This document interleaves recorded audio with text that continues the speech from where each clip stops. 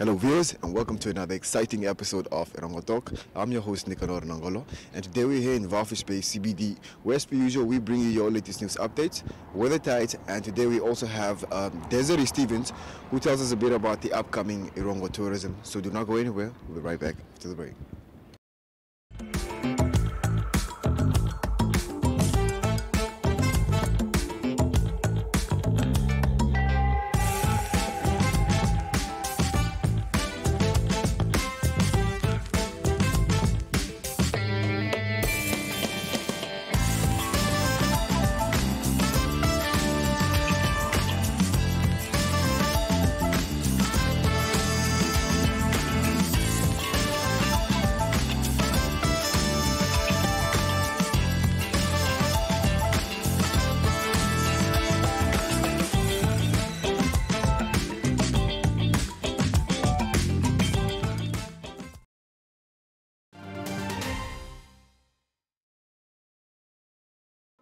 Hallo kijkers en welkom bij vandaag's episode van Erongo Talk. I'm your host Nicanor Nangolo. I am your host Frida Moloto. I'm your host Alan Johannes. Sit gerus terug en geniet hierdie episode met ons. We didn't count them out. We know they played against Grootfontein. Die weer is mooi. Dit is 'n eer om hier te wees. Ondersteun ons. Ons gaan julle trots maak.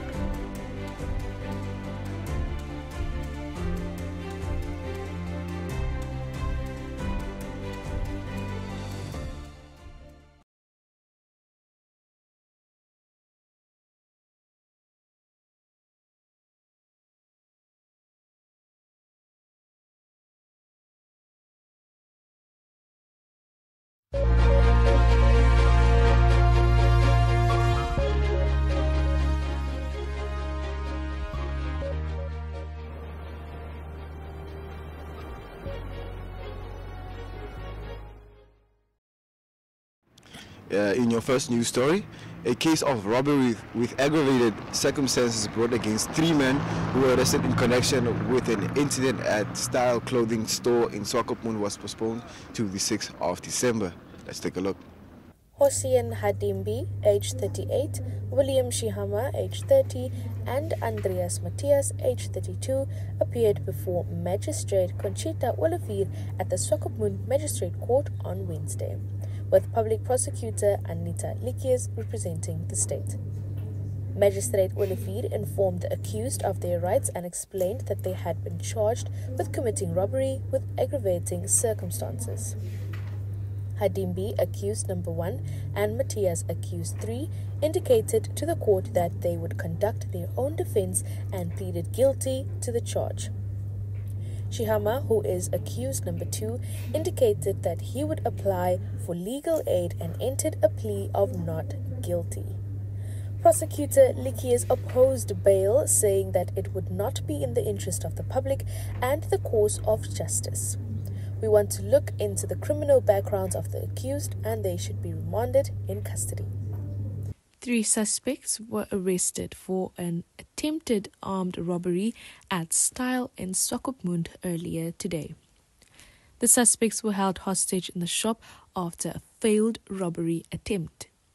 According to Erongo Regional Inspector Eleni Shapumba, it is alleged that 3 men armed with gas pistols and machetes entered the shop, closed the door after them, threatened the employees and demanded for money. In the process, one of the employees acted promptly and notified the local police. The members responded swiftly and arrested all 3 suspects on the spot. Fortunately, no injuries were sustained and nothing was stolen, and the used articles were recovered. Police investigations continue.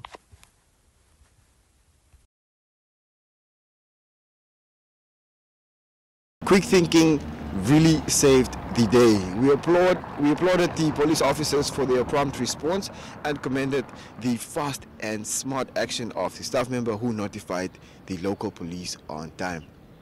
In more news, a parliamentarian delegation from Botswana, accompanied by the Namibian counterparts, visited the Namibian Ports Authority on Friday. Let's take a look. We are from Botswana Parliament, as we've stated, with our counterparts here. We've been in Namibia since Monday. We've had engagements with various ministries and various departments. And as part of our oversight role is to also follow up and engage on certain things that our government of Botswana actually engages in, be it as long as they are relevant to our portfolio committees. We do know that Botswana and South Africa, through the leadership of their presidents, His Excellency Dr. Mokgweetsi Masisi, who is the Republic of Botswana's president, and the Republic of Namibia's president, Dr. Gengo, have always been engaging at a very high level on issues of trying to integrate and actually deepen the relationship between ourselves and Namibia. Notably, the recent one, as you are all aware, is the using of ID cards for ease of movement between the two countries, which, by the way, we have engaged with the relevant authorities, and they've given us the comfort that the whole arrangement is working, is gaining momentum, and they'll keep on. They're very happy with the development as it is unfolding. But what is very critical, they did mention to us that they will keep on finding other, to fine-tune it as we go forward to ensure that it actually even benefits us. We've talked to the Minister of Transport and Works also. We've talked about the engagement of the Ministry of Transport and Works from Botswana with your counterpart here in terms of transportation, especially the railway line that connects the two countries, the Trans-Kalahari Railway line. We've talked about the Trans-Kalahari Highway. We've talked about the transport, challenges and achievements and opportunities in terms of how we want to ensure that there's smooth commerce or trading between the two countries, the movement of goods, and how we actually envisage developing and growing that initiative going forward. We've also talked about the dry port, such a beautiful gesture from the Republic of Namibia, and I'm very happy that we'll be able to see the facilities, and hopefully those are some of the things that we'll be engaging us on, and ultimately seeing that they become very, very efficient and effective in terms of deepening the relationship as far as commerce is concerned. And our wish, as we are talking to the different departments, was that something that we reiterate when we're engaging you today is that we would like to see the private sector also engaging and taking this initiatives to another level, because government's role is to facilitate, is to develop policy, enact laws, and ultimately to enable, to open up opportunities for the real business people to thrive and to grow. Namport is really a truly Namibian trend-setting entity and can surely help to unlock and enhance the trade potential of its landlocked neighbor. And now for some sports news.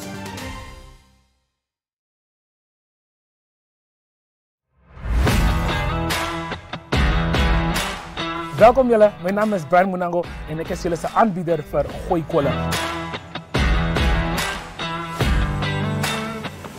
Dit is donderdagse sportstrip nou.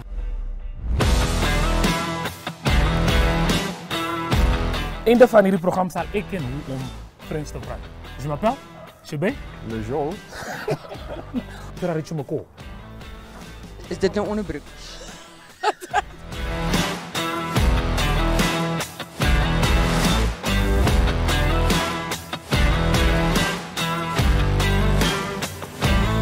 Blijf geschakeld, we zien jullie weer vrijdag volgende week. Gooi kool! Gooi kool!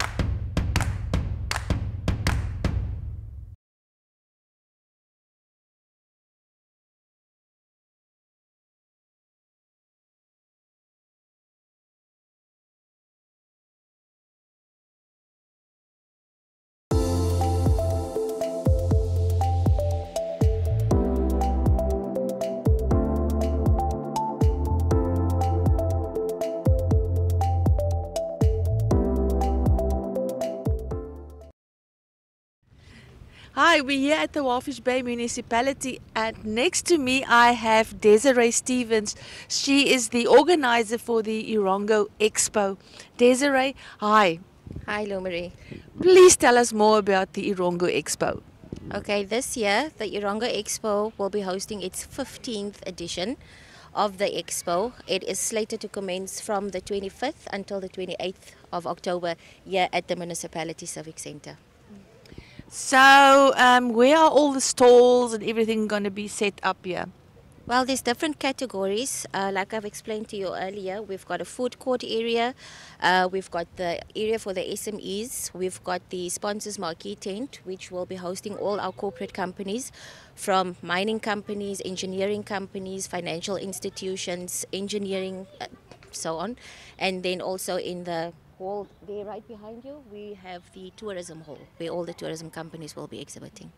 Wonderful. So this will be a great opportunity to do some networking. Absolutely. It's a perfect platform for that.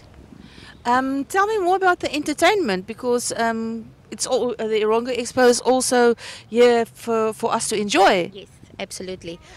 Apart from the business aspect of the expo, we have something for the kids as well. We've got the motor vehicles also that will be displaying.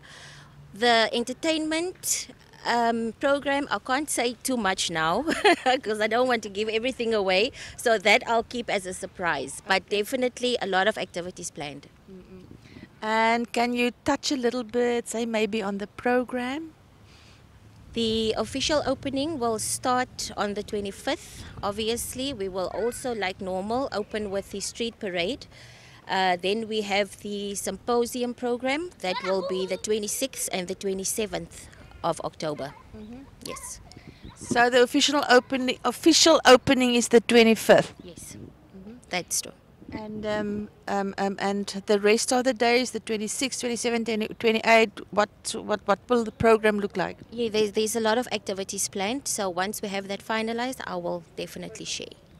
But you're not fully booked all your stalls yet. There's still space open, so people can still book. Very limited. So I would suggest that if you want to be a part of this year's expo, do your booking today. And they can contact you where? Contact me at 081-285-2980 or email at erongoexpo@africaonline.com.na.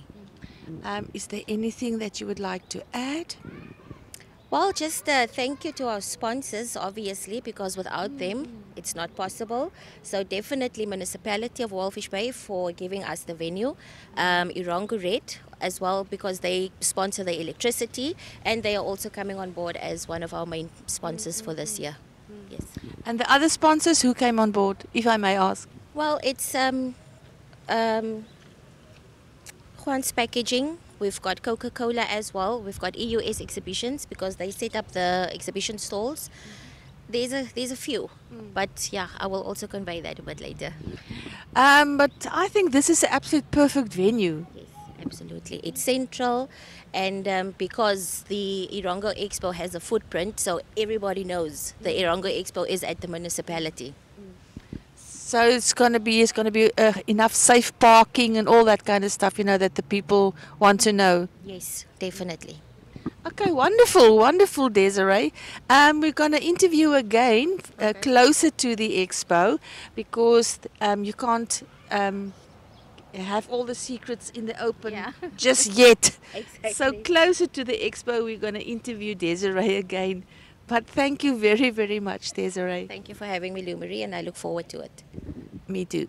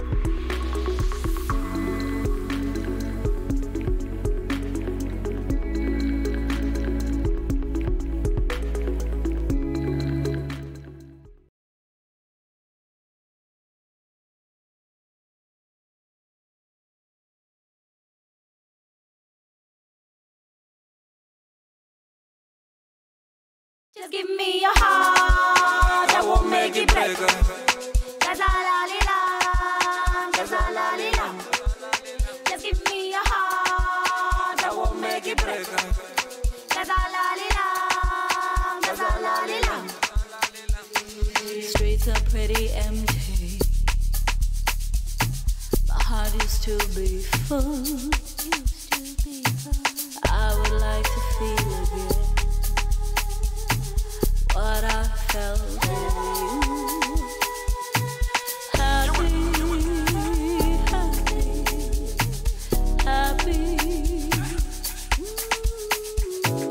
happy, happy.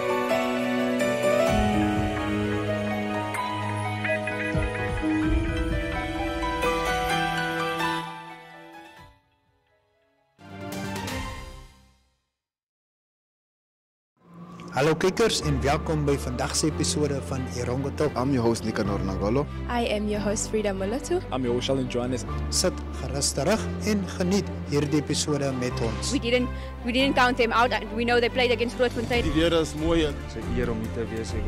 Ondersteun ons. Ons gaan julle trots maak.